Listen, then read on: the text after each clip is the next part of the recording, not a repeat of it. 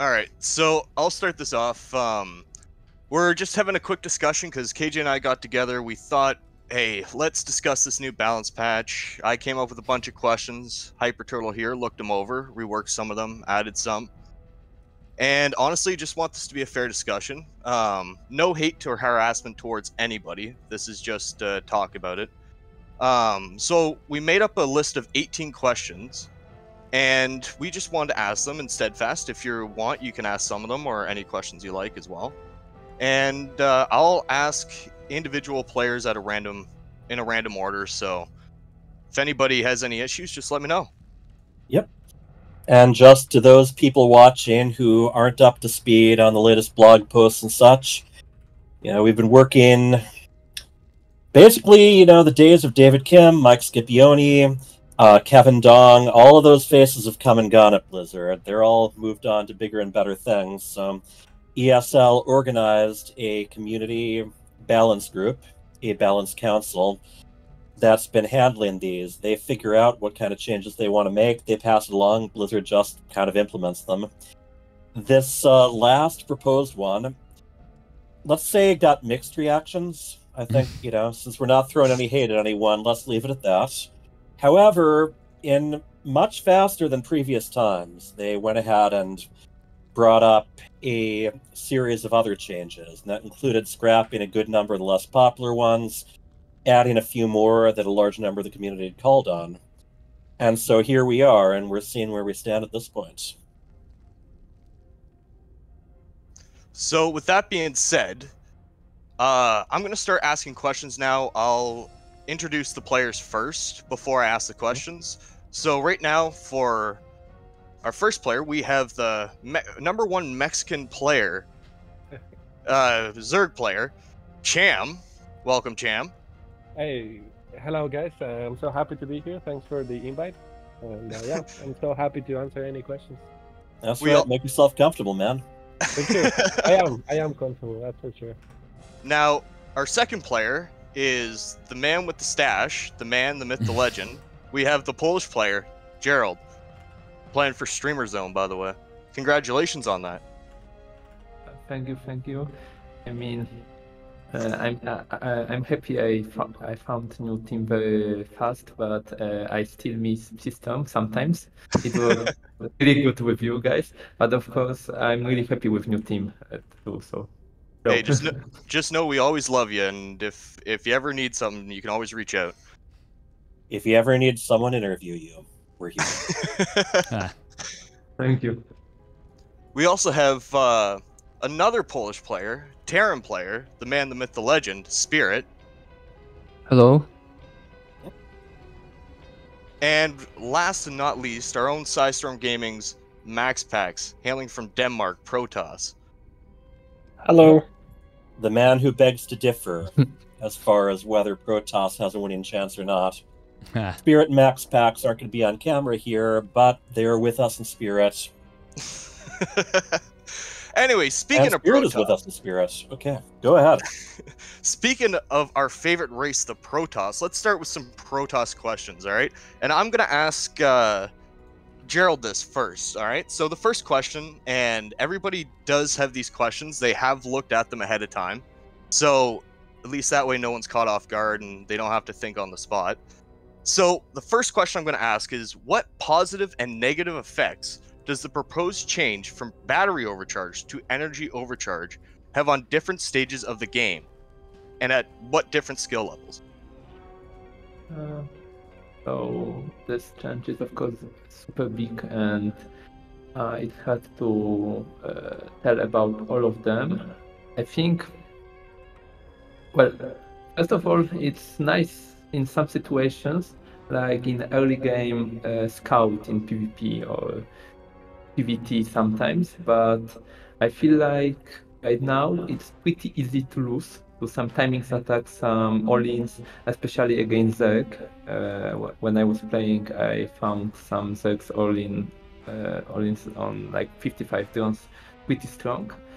I feel on lower level it's going to be really easy to randomly die against stuff like free racks. And on higher level, It's hard to say because I feel like if we really want to check this change, we should make one tournament on a new balance and old maps. And then we will see if, like on Ocean Bond, say, 3 rags is going to be like 3 win. Yeah.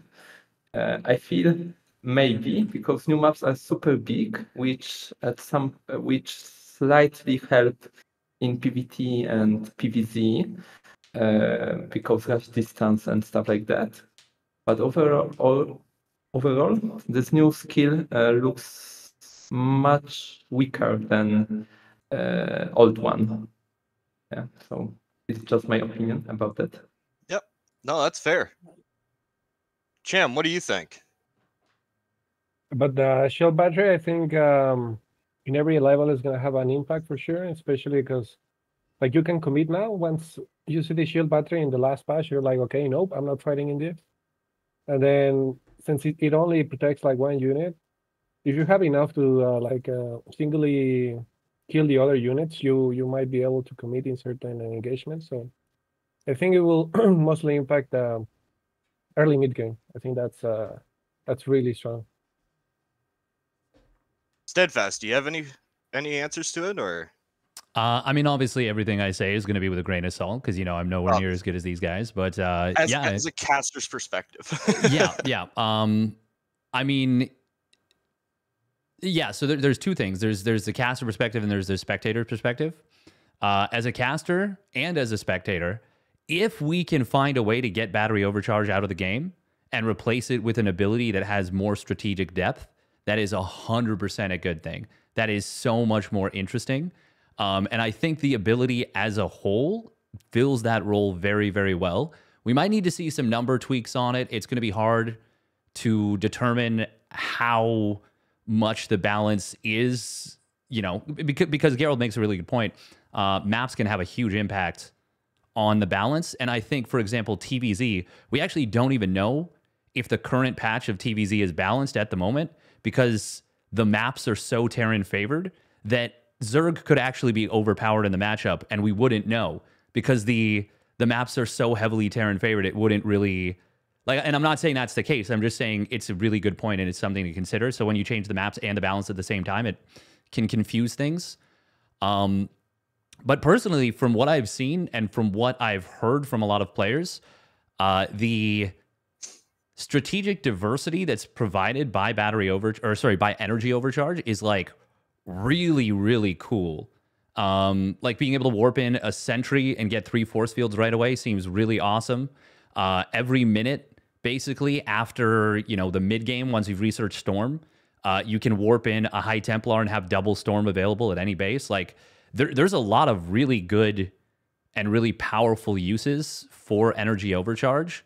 And battery overcharge is just boring.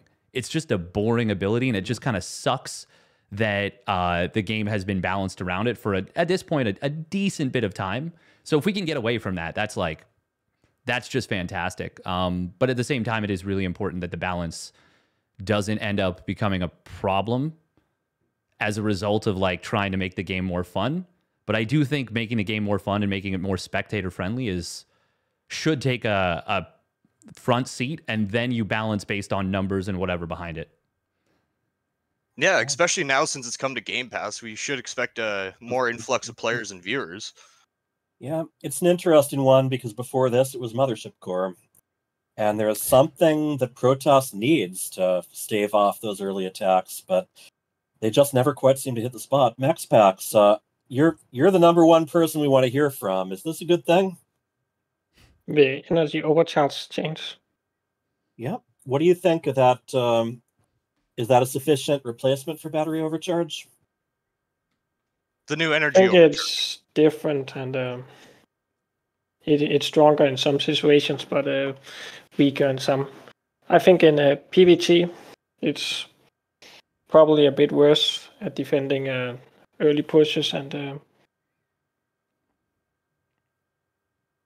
the first attack they do at 7 minutes. I think it's a bit worse in those situations. I don't really think you can do openings around battery the energy overcharge, like going a sentry. I think it disrupts too much the build.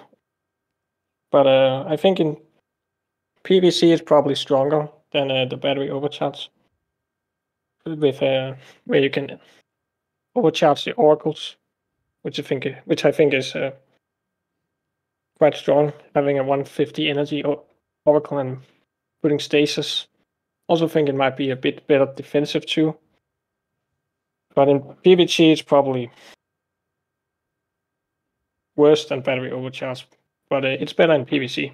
And the PvP I think it's going to be harder defending. All-ins and that stuff. Yeah, that's my take on it.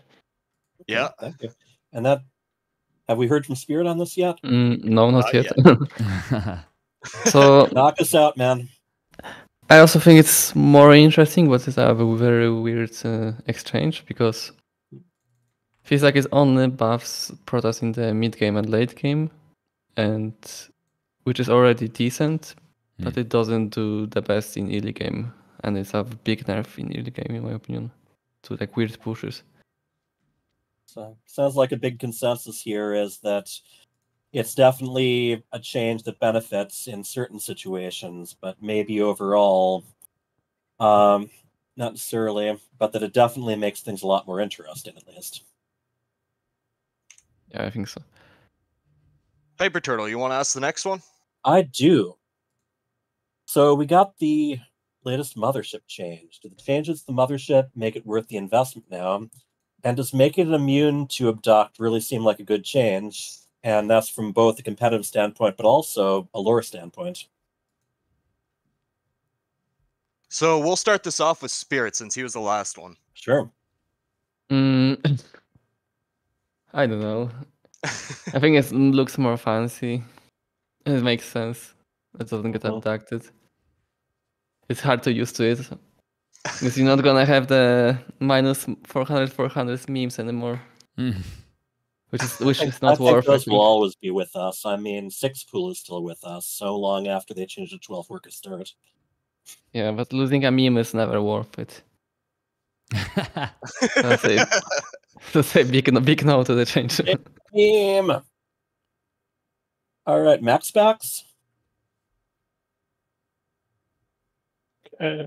Yeah, I think it's quite good that they try to keep some of the more lore accurate mothership with the new change. I do think having Protoss keeping its identity, it's quite good. As a person who enjoys playing campaign too, I think Protoss has lost a lot of identity in Lazy Void. It feels like the Protoss is the weakest units and have to out-expand the upper races a bit. Yeah, Which I'm not you sure is a don't bad have thing, the fear of a dune hovering over the game anymore, huh? Sorry, I didn't. Oh, Yes. it's just mentioning that in the campaigns you have the Spear of Adun abilities. And that's one of the big parts of the power fantasy there. Yeah, I was more thinking of Wings of Liberty in Outer Darkness. Fair enough. There are 4 Protoss missions in there for the record. You take a little sidetrack there. Yeah. Yeah, but I'm not sure balance-wise it's good or not. It's definitely fun, the new mothership. It looks cool. And it feels like it does a bit more than it did the last patch. But I'm not sure. Okay. Cham, have you had a chance to try to abduct a mothership and not have anything happen?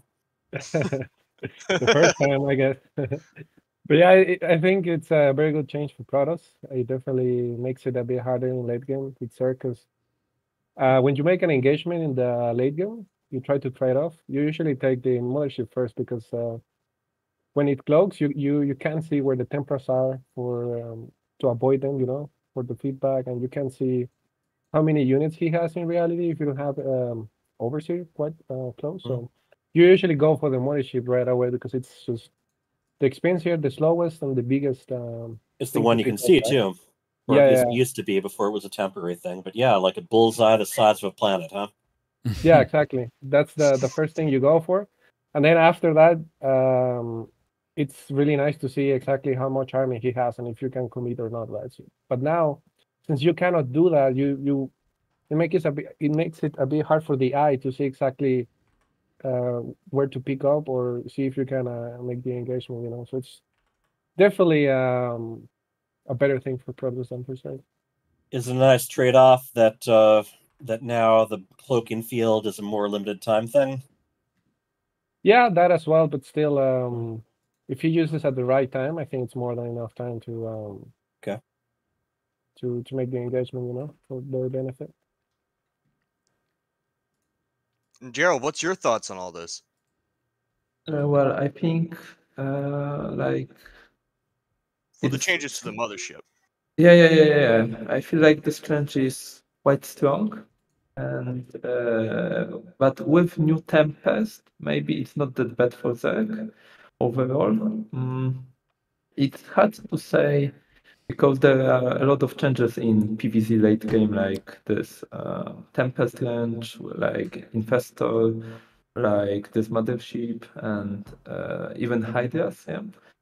So I feel like it's nice, you know, because now they just abduct your mothership, you lose this in 1 second, and you wait another like 2 minutes for next one, and then repeat, and it feels bad.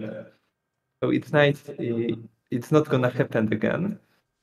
I'm not sure it's going to be too strong. Yeah, but I'm not sure. Maybe.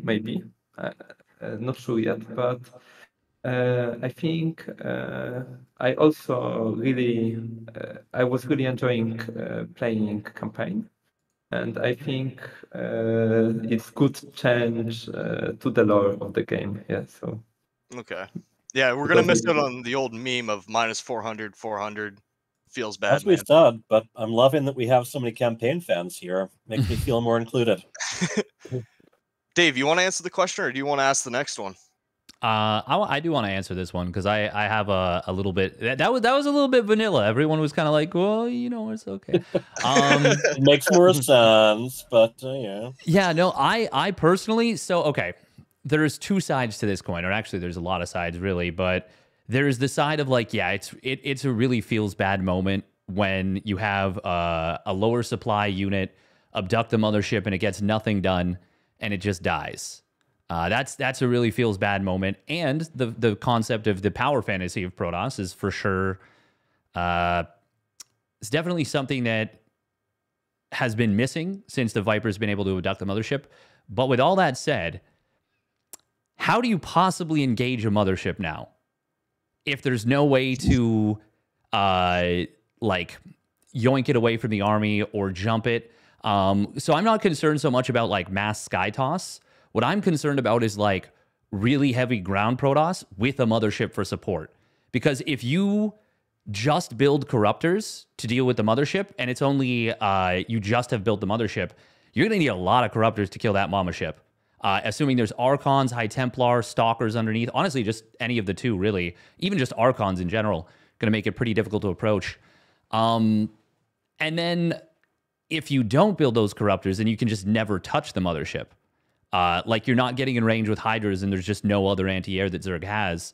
And it's just going to make it like really difficult. Like right now, it feels like most units in the game have like some kind of good answer to them.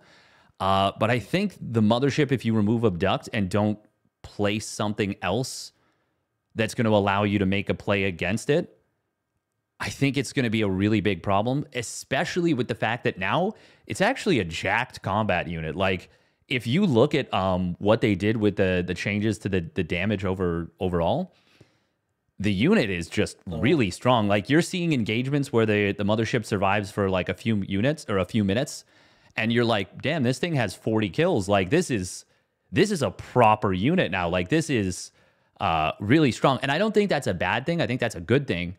But I think combining that and then also making it so that the one answer Zerg has is kind of gone could turn into a big problem. As far as PvT, I think the mothership is awesome. I think it's super cool. I think the time warp change was really good. I think a lot of things were like it's a unit that can really impact things one way or another, especially now that there's no energy on it. But I am concerned what we're going to see in PvZ. And to be honest, I just don't think Zerg is going to have an answer at this point. Yeah. It's always been an interesting unit. The one hero unit in Versus that you can only have one of at a time. And I do remember back in the reveal days of, hey, this isn't Warcraft 3. What's that doing there?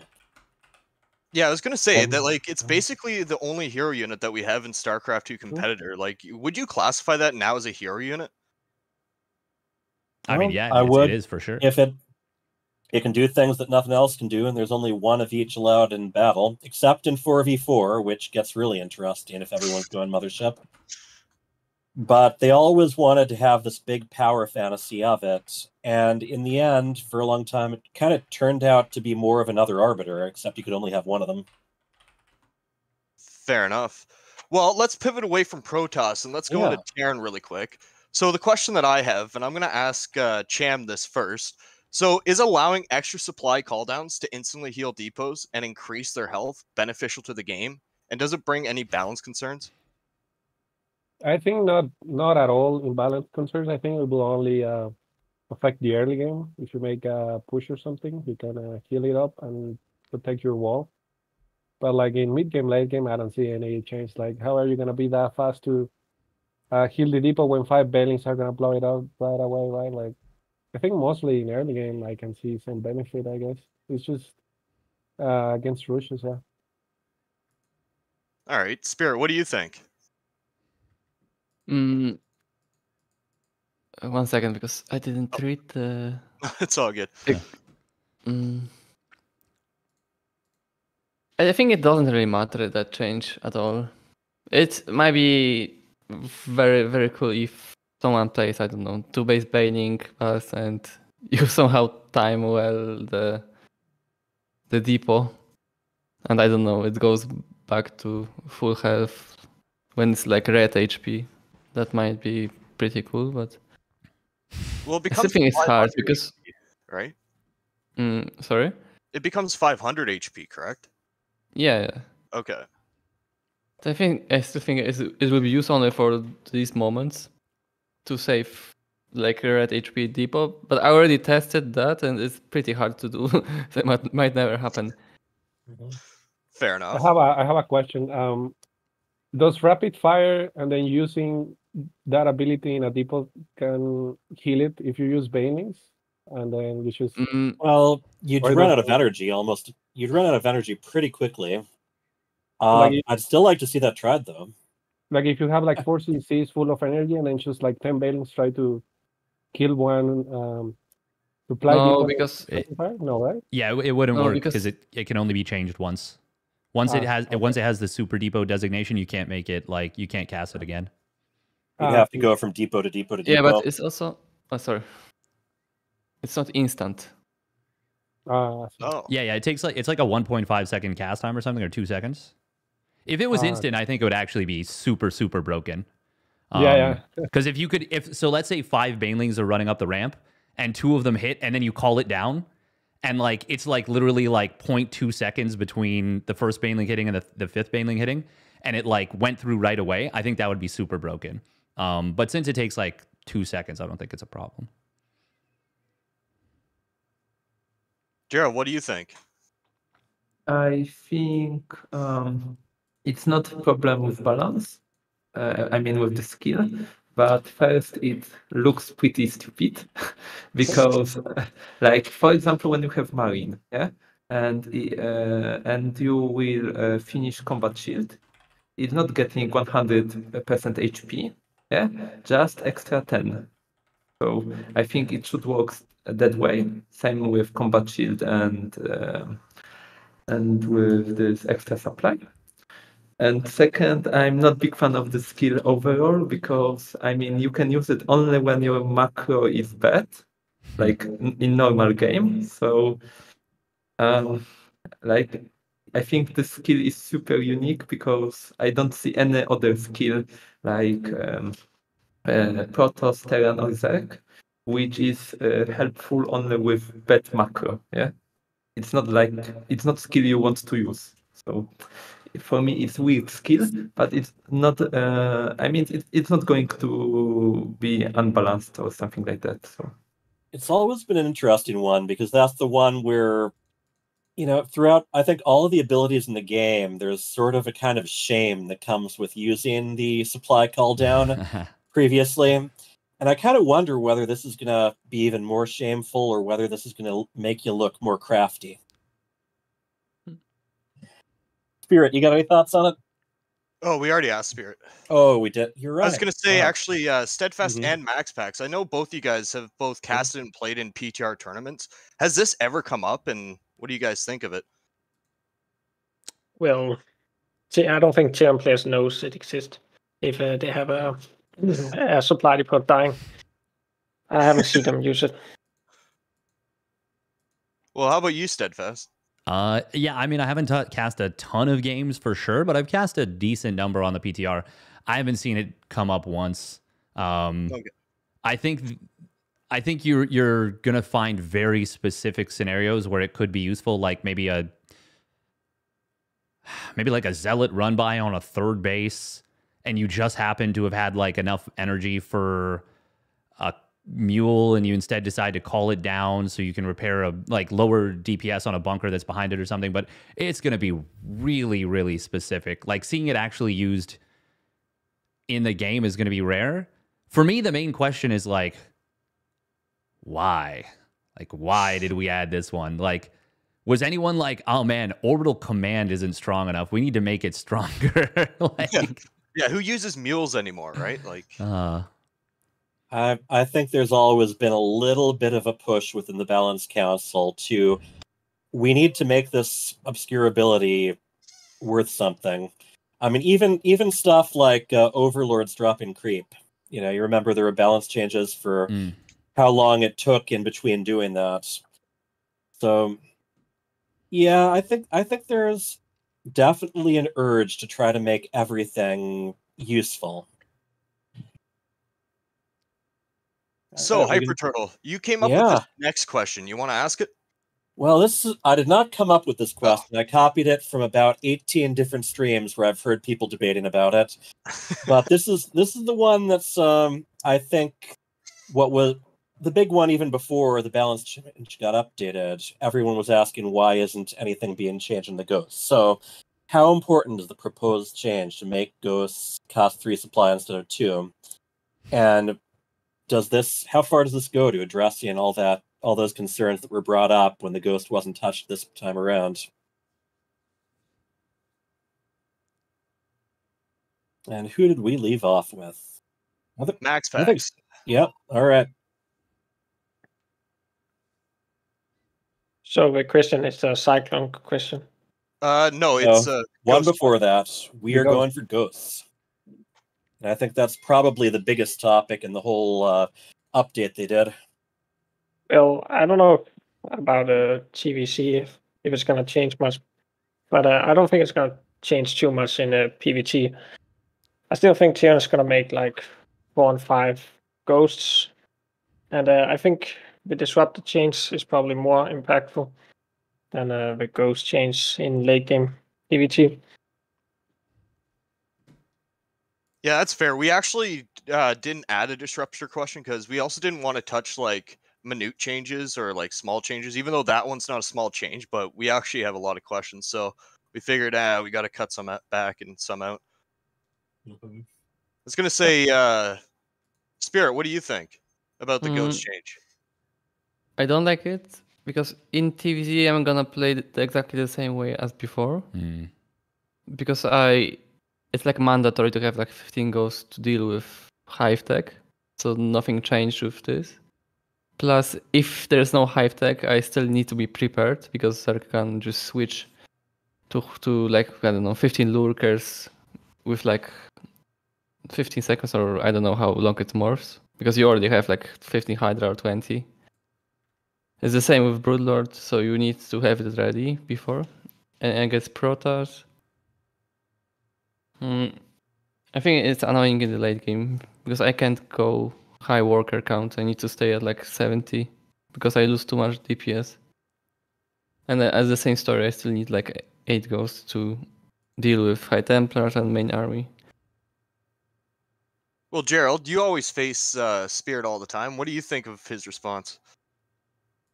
I mean, I feel like it's true what he said, and like I don't like this change that much. Because for me, I mean it's not the biggest problem, but I feel like even with 8 ghosts, if you just EMP Protoss army and you have good concave, you just win. Like even without this extra 8 marines. Yeah, because the EMP is super strong, it's stuck. Yeah, so if you use 3 or 4 of them at the same time, Protoss has 0 shield, which is the issue.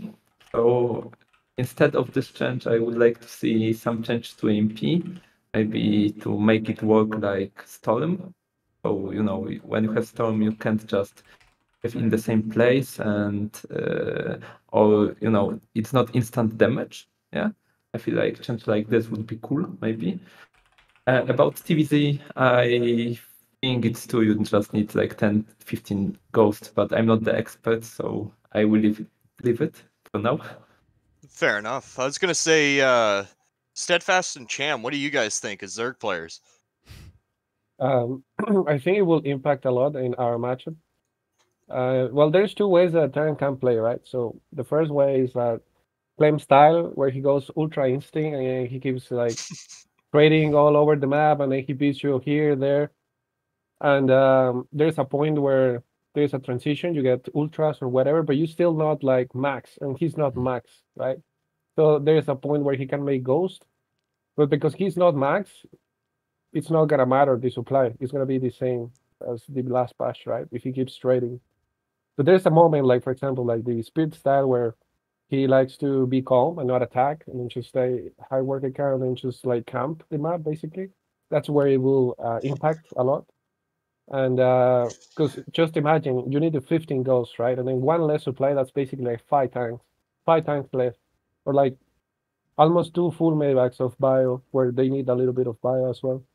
So I guess they will need to be lower on the SCBs, but if they do that, they will. If we kill a base or we do something, it's gonna affect them even more, right? So it will only affect the passive style where you max out on your late game army. But if you try to play like claim, like here and there, and then just trading like ultra instinct, I think it's gonna be the same. I think it's the best I stand. But yeah, just the late game. And then with Protoss, well, I'm not an expert yet. I think I agree with what MaxPax and Gerald said. Fair enough. And Steadfast, you want to answer, or do you want to move on to the next one?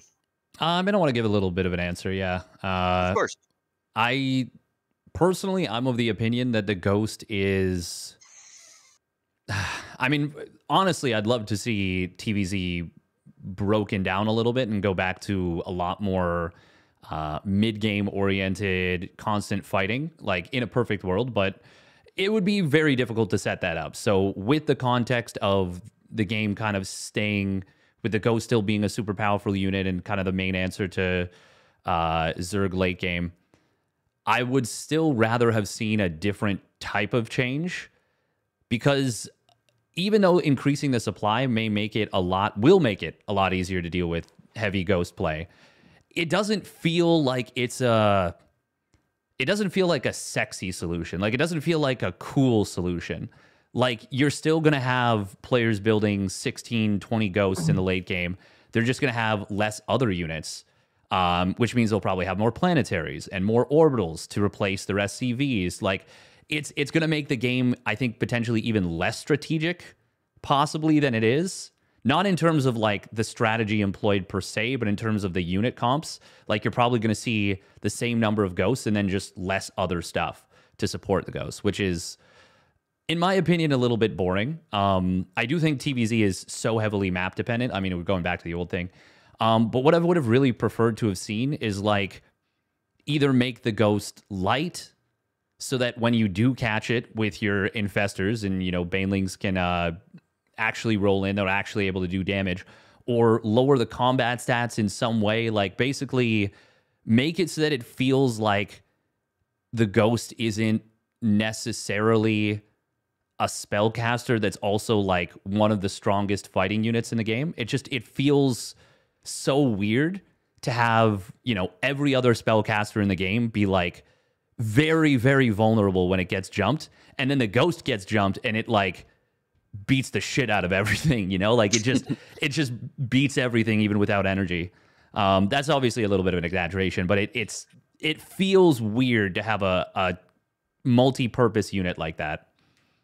You don't mess with Nova, you know?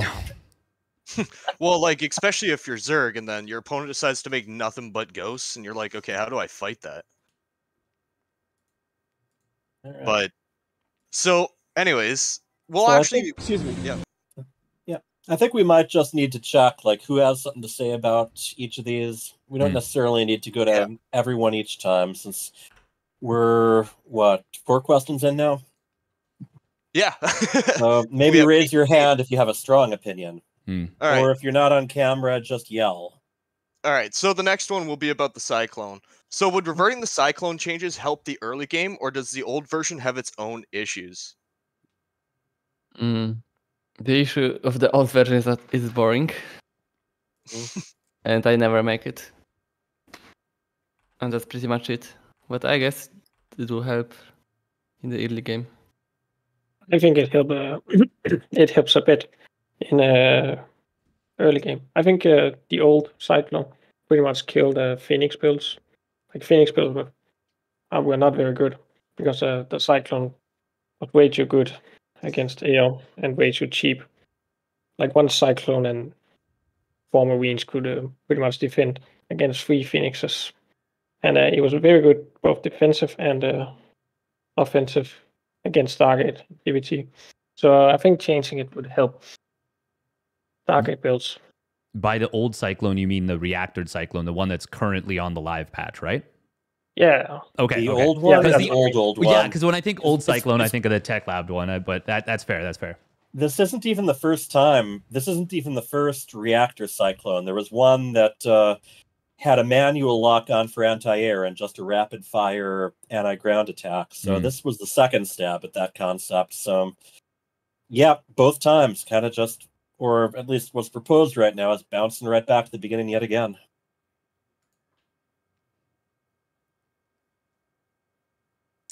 If no one's going to Anyone else jump have in. strong thoughts? Nope. Well, I mean, I do. I personally think all right. it's much more interesting in the Tech Lab version. There's no other unit that's really like it in the game, whereas the version for the reactor felt a little bit more. Obviously, lock-on's a little different, but it's the same cost and similar concept as a stalker. It kind of felt like the Mech Marine. I just personally think that the Tech Lab Cyclone is a lot more nuanced and a lot more interesting. And we'll probably see Battle Mech even come back a little bit more with this. I mean, it's still played a little bit, but I think I prefer the change a lot as a caster and a spectator. Yeah, Well, that's an interesting one. Aside from always wanting to give a little bit more utility to underused abilities, the idea of bringing back Mech the way it is in StarCraft 1, or even some variation on it, has been that white whale that they've been chasing since Heart of the Swarm movement, I think. Well, let's move on to the most OP race in the game, Zerg. Zerg.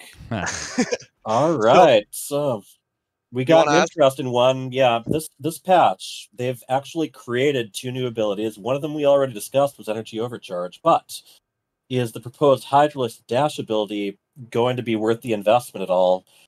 Do you think you'll see it used? I think is the big one. Well, let's start with you, Steadfast. Let's see what you think. I mean, in the games I've seen, it definitely zooms. Initially, it was super underwhelming when it was just 60% and like 0.71 seconds. And my understanding was that initially it was actually 2 seconds before we even saw the light of day on the patch. But they were like, no, that's way too long. It's way too strong. But then this one was really underwhelming. So now they've tuned it back up to, well, tuned it up to 100%. Yeah, it's cool that the Hydralisk is going to now be potentially a unit that's more useful in the late game, like the ultra late game. It's a cool attempt. We'll see if it works out. I hope it does. Things that have more utility and more impact and make the game more dynamic are generally a good thing. If it's too strong, then obviously they'll have to tune it down. If it's too weak, they'll have to tune it up. But yeah, I think it's a good move conceptually at the very least. Yeah, I know one of the long-time jokes has been, what is the Hydralisk useful for? Well, you can make lurkers out of them. Yeah. Cham or any of our other Zerg players, what do you think? Or do we have another Zerg player? Nope, just Cham. Okay, Cham. How you like that Hydralisk? I like it a lot. I think it's one of the most that I like, because like in every race I can use it. For example, against Stan, I can just go Hydrolink Bane, and I can use the dash for to have a better concave. Just select manually the groups, or just pick up something and then get out. And also, like against Zerg in late game, you can use dash to snipe a Viper or to snipe something. So it's definitely really good. Against Protoss, I guess pretty much no one uses Baneling styles anymore. So they go like Roach Hydra into Lurker and stuff. And against Protoss, there is a window of opportunity. Since the upgrade is like a hive tech upgrade, right? So you have to macro it up first. And then once you have it, it's kind of like between mid game and late game. And that window of opportunity is right before the Protoss gets like really strong and Hydras become obsolete in the late game. You don't want Hydras in the late game. So in that window, we're going to see probably a lot of action where you just attack multiple places, night losers. You can just pick up a high tempo and then get out. The storm wouldn't do anything. I think like against Protoss, it would be definitely excited to see the dash being applied by Cell or someone really good. What about in combination with Microbial Shroud? Do you think that instead of that being quite the Psystorm bullseye, this might allow them to just pop out, pop back in? Yeah, that definitely would be a good duo, yeah. But I'm excited. That's one of the most exciting ones that I want to try. And that's good to hear. And Gerald, MaxPax, and Spirit, do you guys have any thoughts on it? On the dash? Yes. I think it doesn't do anything. Okay. Fair enough. Yeah, it seems a bit awkward when I play against it. I've heard a lot of people say that, and that's why I was so interested that Cham's a big fan of it. I'm looking forward to seeing him use that, actually. Sure. Yeah, it might get some use. I'm not sure yet. Okay. All right, so the next one is making the hatchery cheaper, but the queen more expensive a fair trade-off? MaxPax and Gerald, what do you guys think of that? Well, I'm not a Zerg player, but I think the Spore Crawler helps a lot against Oracle. So, and the Zerg doesn't need as many Oracles and Queens now. I mean, they just need a few for creeps with and inject. It's not like they're massing them to defend. So, I'm not sure if it's a fair or not. But it's definitely harder to harass with the Oracle, so they don't need as many Queens. And yeah, the Spore Crawler did get a buff. All right. Anyone else? I know it's been one of the topics conversation. Yeah, I guess it will just make Zerg players do all their openings like against 10. Instead of making 8 queens, they can just make 4 extra or 3 extra and do roach openings. And against Protoss as well, with the Spore being strong, as MaxPax said. So yeah, probably just making us do other styles. Yeah. I don't like that it's gonna promote roach play. It's there's no interaction with it. Because against Lynx you can always push or fire them with the Hellions or something.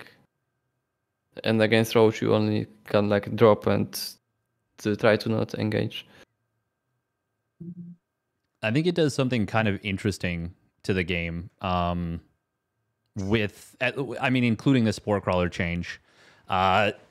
So spores are obviously a lot easier to defend against oracles in PvZ than in ZVP than queens. Queens, you have to have constant movement with the positioning. Like the oracles can kind of duck in from any angle, so you need to have overlords in position. We actually have probably the best player in the world on the call with us in the form of MaxPax at finding those openings. But now it's going to be a lot simpler for Zergs to defend against oracles, and it's going to be a lot more difficult to find an opening and really like snowball the game from the early game. So I think it's going to actually make it relatively speaking, a lot easier for Zerg players to get into the mid game, but it'll in CVP without like falling super far behind. But it's kind of just making it so that there's less to do to keep up with the Protoss, I think, in the early game, which is kind of going to try and address an issue of like, okay, well, play like Serral, you know? Which I think is a good thing, because right now Zerg has been nerfed pretty heavily for quite a few patches in a row in order to try and keep Serral from winning. And it's obviously there's been lots of adjustments made across the game, but I think something that's going to kind of make it a little bit easier for the players that aren't quite as good as Serral will, generally speaking, be a good thing for the race. But we'll see. We'll see. All right. All right. So we're going to go into more broad questions now. I'm actually going to merge a question with another one because they're pretty similar. Sure. So I'm going to ask you guys, are there any additional changes that you'd personally want to see added to the patch? And what changes might help limit how often we see the same few players end up in the grand finals of tournaments? Go back to a 9-worker start. Wait, was there ever a 9-worker start? Nope. Okay, well, you heard it here first. Yeah, and that's that why stuff, it would be basically like they released a new game.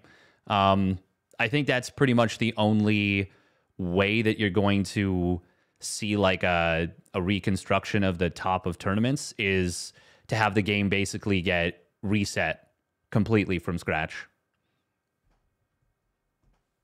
All right. Yeah, I think that's true.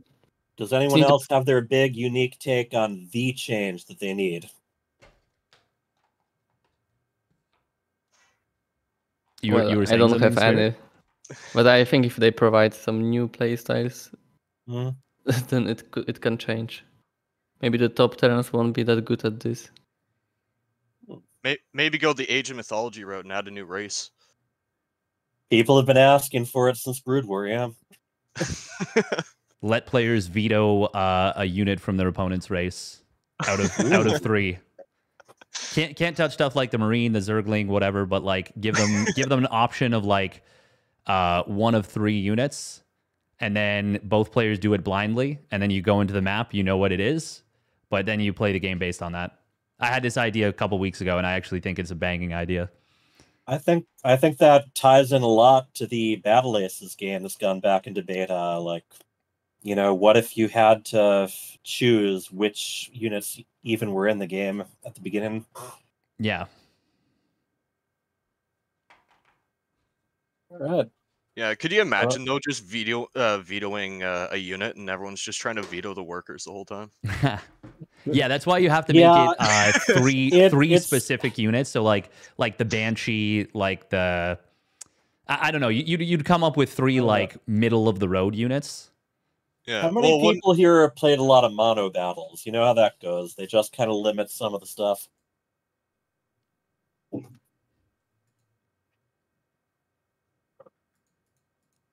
All right.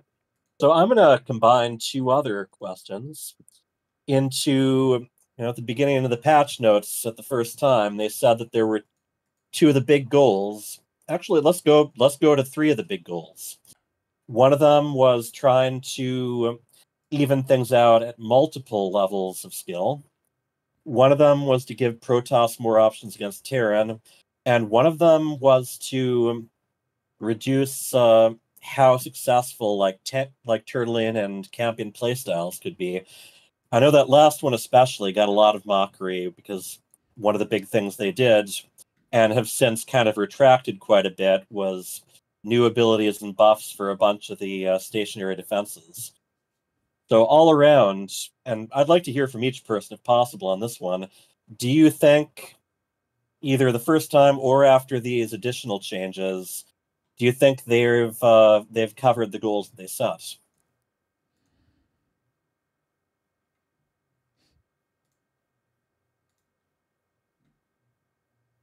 MaxPax. I want to hear from MaxPax. Well, I honestly think, well, I'm not 100% sure, but I think PvT is a bit worse now than it was before. Because I think the early game is a bit harder, and I don't think there's so much to use the energy overcharge for in PvT, as you're not opening oracles, and if you open Sentry, it disrupts the build so a lot. Like you're gonna have if you're gonna make it early, it's gonna delay the blink, and if you're gonna make it after blink, it's gonna delay the robotics facility. And if you do it after robotics facility, it's gonna delay. Like either if you're going into robotics bay, it's gonna delay the Colossus or Storm or whatever you're going to do. It just doesn't feel as smooth and good to open Sentry in PvT. And you can only make a 1 Sentry. You're only gonna make 1 Sentry for the push 7-minute mark, which is gonna help a bit, but it's not as impactful as the battery overcharge. And in late game, I think the disruptor nerf is kind of huge, because I don't think disruptors are as good now, and I don't really feel like there's any replacement for disruptor. Like you can do Storm, but it just feels weaker and a bit fragile if you do it. Like it's very hard to be aggressive with a Storm. I'm not sure how to explain it, but it just feels fragile. Yeah, we get we get it. Yeah. Yeah. So less options against Tyrann, basically, in the end. So, Gerald, do you have anything to add to that? Oh, MaxPax, you too. Yeah, I would like to hear Gerald's opinion. Yeah, I agree overall. I think the problem is when you have army in StarCraft 2 and you just going to attack your opponent, this army is going to it's going to be one big ball, yeah? So all these High Templars in one place and you need to split them every time. So it's really hard to be aggressive with them because they are always going to be one big ball, which is pretty easy to EMP. And when you are going to defense with High Templars, it's easy because you just split them before. Yeah, you have always some High Templars here and here. So it's hard for Terran to EMP them easy. This is why, in my opinion, High Templars are harder to use in aggressive playstyle against Terran. Also, they are quite slow. It's another thing. I think that there is less options, and also I think that there's no changes with planetary or sensor tower or turrets for. Turrets and sensor towers are not that big, and you can just sell them. But I feel like this change with planetary is not that big when you are attacking it, because anyway, it's not about. If Terran is going to repair it, it's still pretty tanky. Yes, so you can't really attack it when he has army near to it. So yeah. And Spirit, I was curious of your opinion on that as well. I think I explained it before. It's nothing gonna change for me. It will be just weaker because there's no alternative playstyle. Also, if you nerf it like this, even the offensive plays gonna be worse. Because when I remember I was playing very aggressive, always is the issue that whenever I move out, I'm getting punished, but I don't know, bailing, run by, or just be ground by, or I'm just gonna lose on creep, or lose to fungal, or just concave, because if you siege slowly the Zerg base, then he has very good angle to beat your army. So you always trade worse than if you sit behind Planetary Fortress. Okay, so considering the lack of time now, I'm going to ask the last and final question, if that's okay with you, Steadfast and HyperTurtle.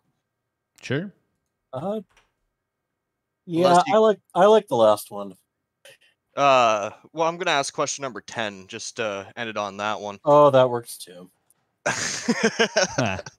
So, do you believe the community reaction to the initial patch notes was justified? And how well did the updated notes address the concern that were brought forward? They lost their minds. It was insane.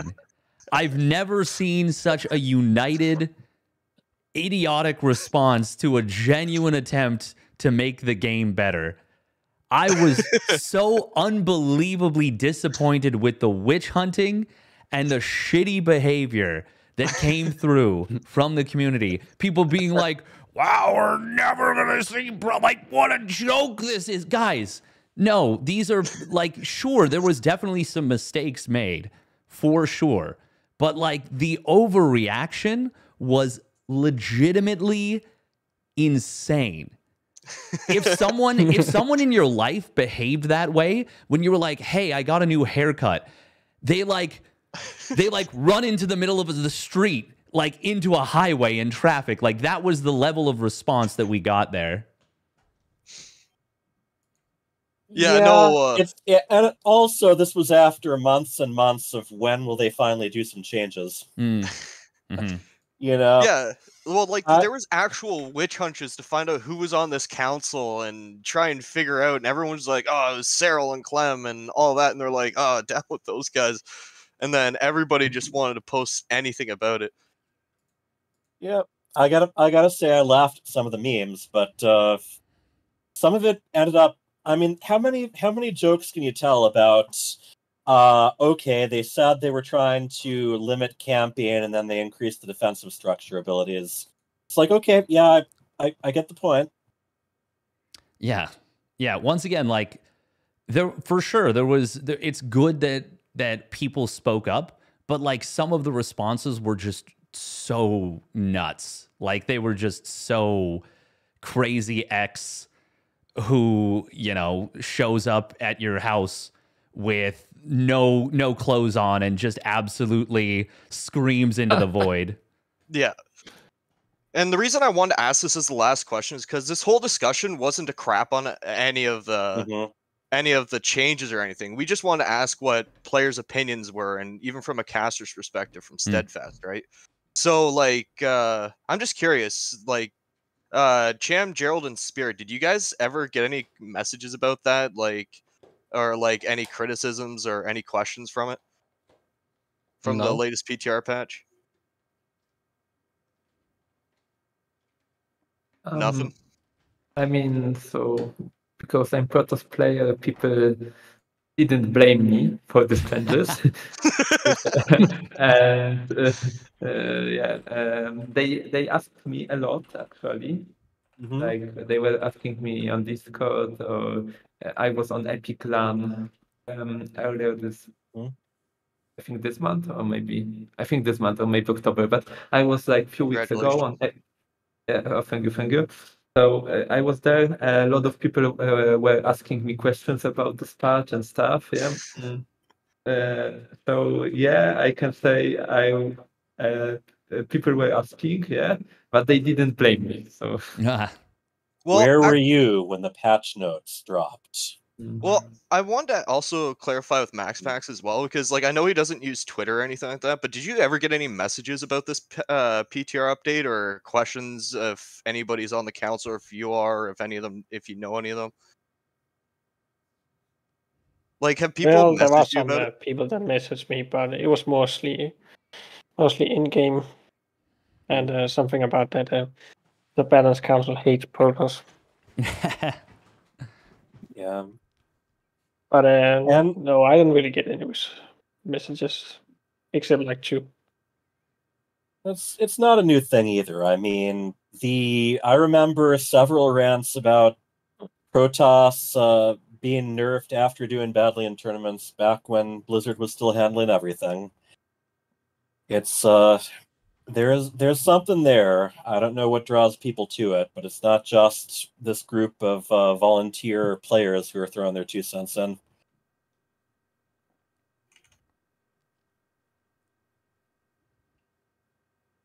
And Steadfast, do you get any messages about it or like questions in your stream? No, I'm just always like very outspoken and passionate about stuff, so people are scared to, Hey, no. No, I never got anything. I mean, people were curious, obviously, like who was on the council, blah blah blah. But there was no like, hey, can we organize a witch hunt? Like, no one came into my chat and was like, I want to know the name and address and a list of their fears, so that Maybe I their can social like security number. Yeah, exactly. Chase them down, chase them around. No, we didn't have anyone like coming in like that. For sure, there was definitely a lot of feelings of like, and I shared a lot of them, like of like, this is a really bizarre change. I don't understand this. But there was never like that level of crazy that we got on our StarCraft, which it was crazy. People were crazy. They went nuts. And as pros, like Cham, Gerald, Spirit, and MaxPax, do you guys think this is an alright patch, like compared to what we got right now? Hard to say. Because I don't like it's it kind of make Protoss worse in the early game when it shouldn't. It kind of make Protoss better later on when it shouldn't as well, I think. Like if you watch GSL and other big tournaments, they always lose to some tank pushes. So I don't get it, why make it harder? And we never really see late games. So that's one reason, number one, I don't like overall changes. And in TVZ, as I say, it's gonna be more roach oriented, so it's also less interesting. Fair enough. I don't know if the patch is fair, but I don't like it. What do you think, Gerald? I don't like it either. I mean, it's easier to die. Like, usually, I don't know. Even yesterday, I think I was watching Clem versus Gumiho, and Clem was playing Protoss, and he died in 6 minutes to tank push, which was super funny, actually, in Worldy tournament. And on new patch, of course, yes. And it was like, I don't know, it was just stupid at some point, like, because before maybe, I mean, I think he would lose anyway, but it would be closer, and now I feel like it's going to be like super short games sometimes. And if Protoss survive, it's going to be hard for Terran, maybe. I'm not sure about that yet. Also, this patch, I mean, it doesn't change way we are playing, like compositions or build orders. Yeah, it's even block some build orders. Like I feel like in PvC you need to play Oracle even more than before because it's going to be even better, and there is no super battery. So I don't like this patch, even if in balance it would be good. Yeah. MaxPax, what do you think? Good patch? Bad patch? Indifferent? I don't really like the patch too much. Fair enough. I think like some of the changes they just changed it because it feels frustrating to play against like the disruptor. Like I understand why it can be frustrating to play against, and it's not a very fun unit. But if they're gonna nerf it, I think they should come with a replacement. And I don't really think they did come up with a replacement for the unit. And I think there are that more. was I think that was something they brought up last patch too. I mean, before this, where they said they wanted Protoss less dependent on the disruptor, but then they didn't really give them an alternative. But yeah, go ahead, I interrupted you. Yeah, I agree with that. And I don't really understand the immortal change either. Like, I would rather have they keep it as a 275 minimums and the attack speed. I actually think it was even weak before against Zerg, because once the Zerg got a lot of lurkers out, Immortals didn't trade well. If they had like 20 lurkers, you couldn't engage with 10 Immortals. Well, that's at least my opinion. And I think the nerf is a bit unjustified. And I'm sure we all agree that there should be a patch that makes Cham lose every game he plays. But Cham, what do you think about this patch? Well, at least in TVC, kind of like it, to test the changes. There will be more roach openings for sure, but you can still go lean bane, roach, or do some mass roach to deceive them. I don't know. I think we're excited to play that matchup, but against Protoss, we definitely need to keep an eye on that to maybe make a third edition of the patch or something. Because they gave us a lot of opportunities to attack the Protoss. So it will pretty much force them to play certain styles or stop playing certain styles. I don't know. We will need to keep an eye on that matchup for sure. And also, one more thing. Chat actually asked 2 questions, and I think both were directed towards MaxPax. One of them is by this random guy named KJ. Did you get any grief about this PTR patch? Any vitriol, any hate? Yeah, I did get frustrated in the beginning, but after I played it, it didn't feel like it changed too much again. Like, you can still have opportunities, and it doesn't really change too much. I still think it's gonna be the same pretty much. It's gonna change a bit in PvP, but pretty much the same.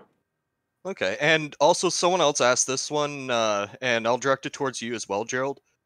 So, is the conscience from the pros, is Protoss will still die to early mid-game pushes without shield battery overcharge? I mean, I feel like in PvP it's going to be really popular to just all in mid game and push and stuff like that. And in other matchups, also it's going with bad early game. I feel like it's going to be like super easy to die to first big push or to and to all in for sure. Like right now, when you have some big push or all in, it's sometimes super close. Yeah, and this even with the super shield battery.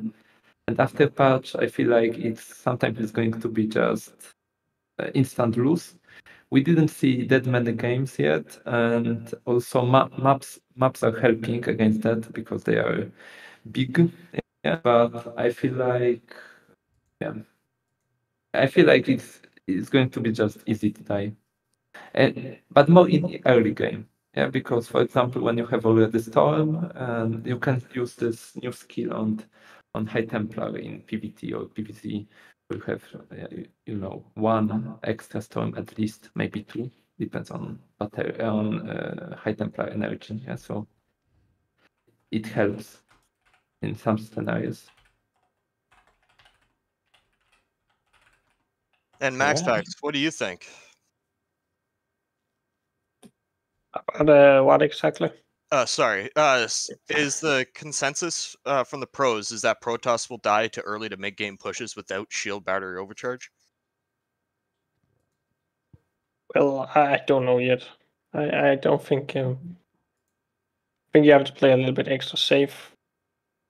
But if you actually just play a free gate link or something, you should always be safe. I don't think you can play 2-gate link into free nexus. It feels a bit risky. Okay. Well, with that, I guess we're done with the questions. Steadfast, do you have anything you want to add?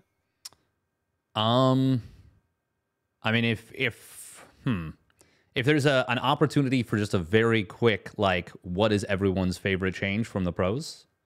That was my only like potential addendum question. Of course. Wait, from the patch? Yeah. What's your favorite change out of all of it? Well, which nerf? I don't know. Nerf buff, any change. I don't really see Terran changes that are not a nerf, but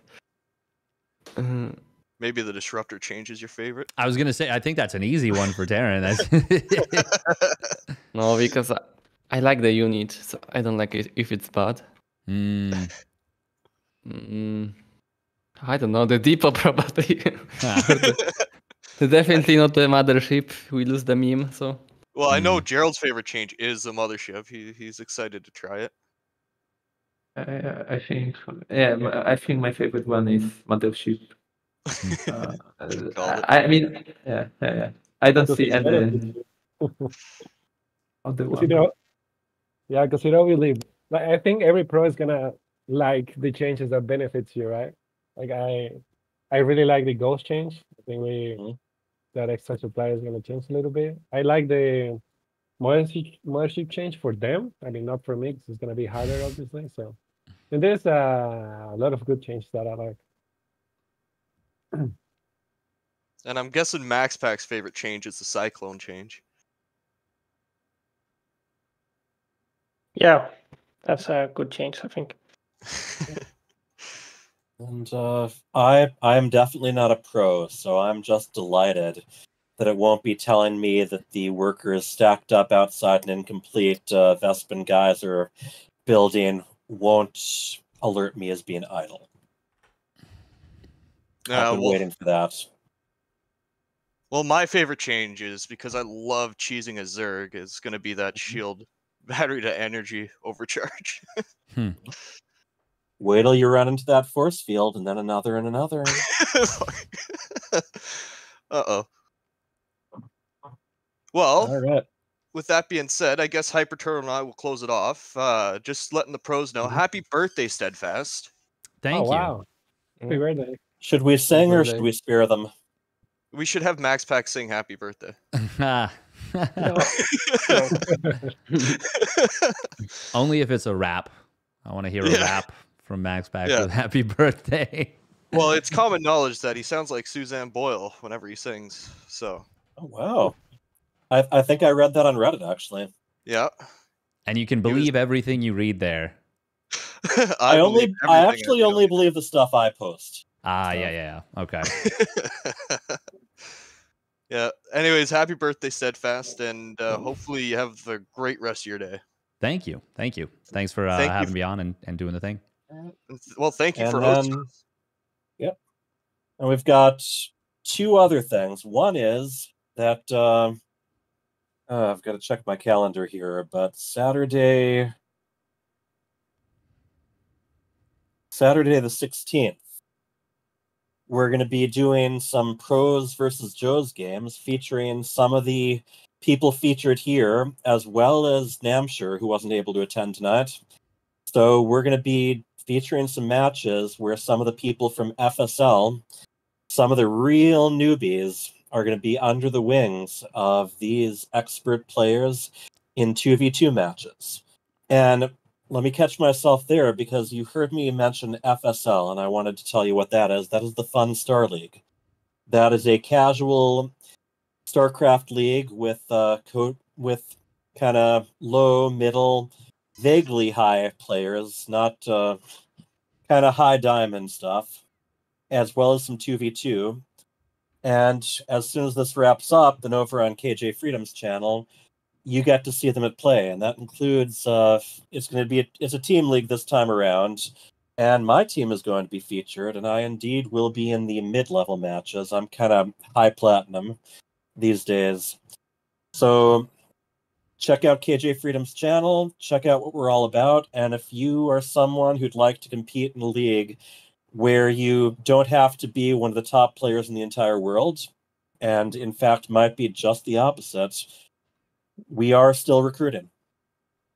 FSL people. All right, is there anything anyone else wants to add before we shift to that? What race do you play? What race? Oh, I'm usually random. I am an achievement nut. So tonight definitely I'm just playing random. I am getting closer and closer to the Predator and the Dark Voice portraits.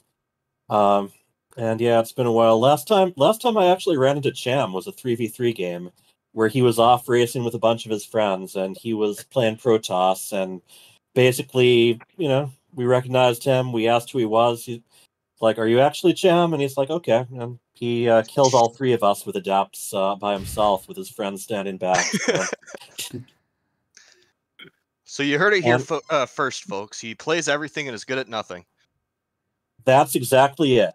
I believe the old phrase is, "I fear not the man who knows 100 different kinds of strikes, but the man who has practiced one strike 1,000 times." I'm the former.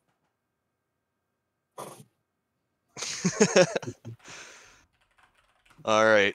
Well, it's been fun. Thank you guys very much for participating. Cham, Gerald, Spirit, and MaxPax. Really do appreciate you guys for taking time out of your busy schedules to be here. Your insights have been very valuable. And with that, I guess we'll pass it off to Steadfast. Yep. Have to do this again sometime. In the meantime, looking forward to seeing a few of you at the Pros vs. Joes in a little over a week. And again, happy birthday, Steadfast. Thank you. Happy birthday. Yes, happy birthday. Thanks.